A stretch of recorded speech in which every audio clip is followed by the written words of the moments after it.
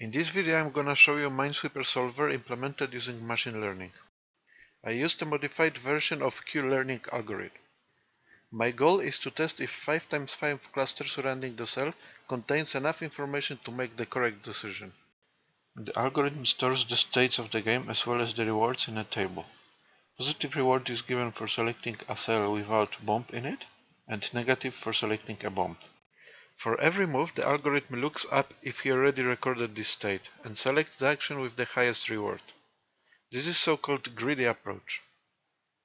Based on the outcome of this action, the algorithm updates the reward in the table. Here we get to the interesting part.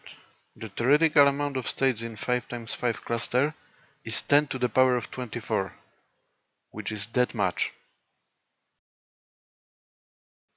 However, in practice, this number is much smaller. States like this or this will never be found. So I started the training. For 3 days, the algorithm played over 9 million games, recording over 15 million states into the table.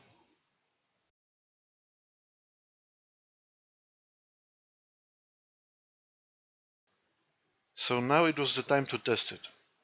The solver won nearly 13% out of 1000 games.